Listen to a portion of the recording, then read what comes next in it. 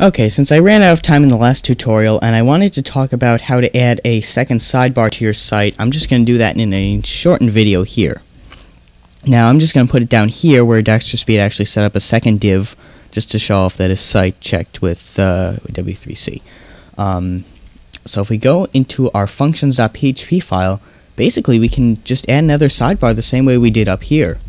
I'm just going to copy all this code, put it there, and make another sidebar and call it sidebar 2.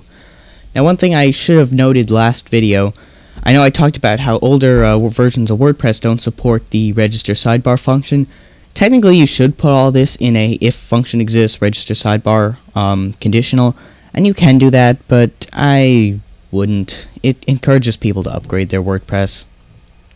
So now that we have that, we can go into our admin area and add more widgets. So I'm just going to reload the widget page here. And now we have sidebar 1 and sidebar 2 available.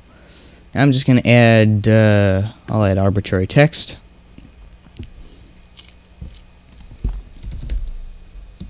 And I'll just type that so that we can see if it's working.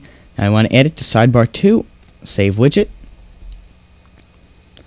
Now again, we need to tell WordPress that we want to put the sidebar there. So we're going to go into our sidebar.php.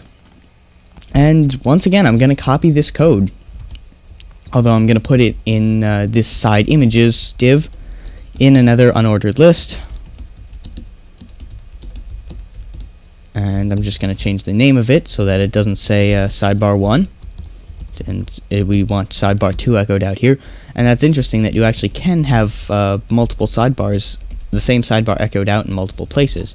So now if we load that up, our little text thing should be down there. And it is. Now this will follow the same styling as the other one because it's all in the div ID sidebar. And that's really all you need to do to add multiple sidebars. You can put them anywhere you like. You don't have to keep them in your sidebar.php file. As long as you have this code, they'll work fine for you. Okay, in our next video we'll talk about how to add an admin page for the theme so you can change your own options.